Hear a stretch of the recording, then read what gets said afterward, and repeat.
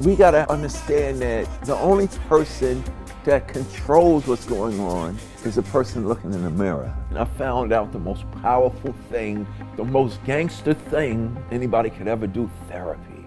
What if we approached life like we are warriors, come from a place of self-love rather than self-loathing? We're just gonna make you your best self so you can do all the things you wanna do in your life. The sad thing is that most people often don't wake up by themselves. They need a wake-up call. At the same time, people are recognizing that they need to take more control over their own health. What I see, and I know certainly personally, the biggest barrier is fear. You have a choice whether or not to get stalled by your fear or to pursue anything that you've got going for you in your future with love.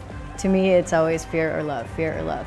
I have a belief that has served me in my life, and that is that everyone is rooting for me to win. I can tell you I am only an expert on one thing, and that's how to be me. And I do it well. You gotta figure out, why were you born?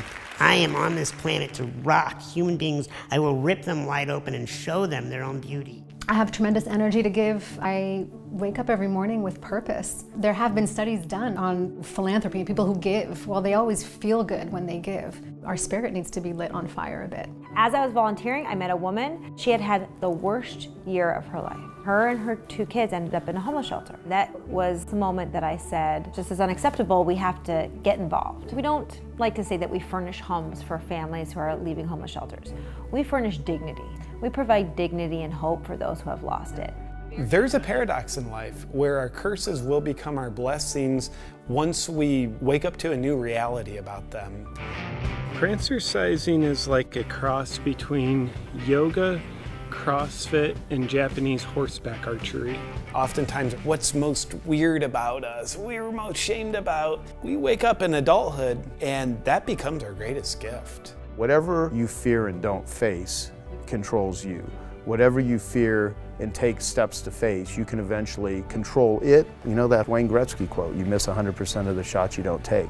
Anything that is going to elevate you to a higher level is going to come with effort, it's going to come with resistance. What you're talking about is consciousness. How do you tap into that? Maybe make a different decision. And the decision is that no matter what happens in your life, you're going to live in a beautiful state. Everything in life that I was searching for, an addiction that I never found, I knew at some point I was going to be able to experience all those things. And those are gifts. And when you can utilize those gifts for self and then turn around and give them back to help other people, you have found life's purpose. The key is to be in the present, and your purpose will find you.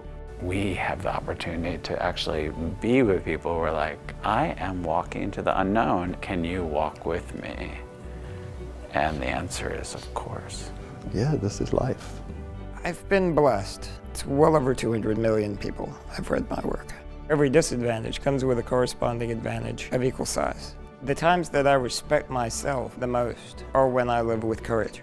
The more you study successful people, the more you find people who are told that they couldn't, that they shouldn't, that they were less than, that they were broken. If you don't leap out of bed in the morning full of vibrant energy and nothing will stop you getting the day's work done, you're not well.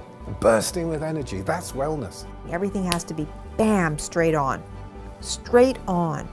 You have to love yourself. You see the theme? It's the power of self-love.